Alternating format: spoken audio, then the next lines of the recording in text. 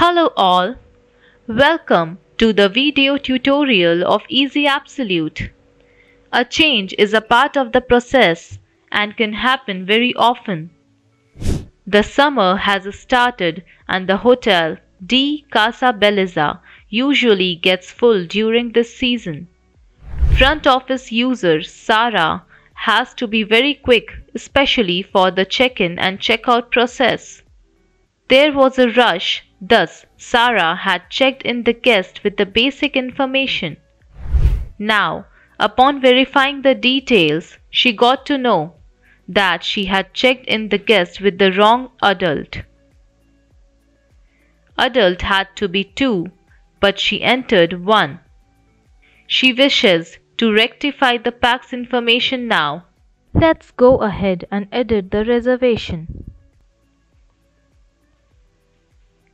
Go to Room Charges.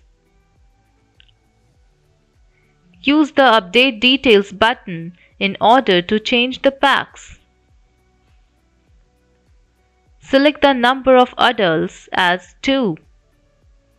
That's it. Click on the Apply button. We can see that the PAX information has been changed for the given reservation.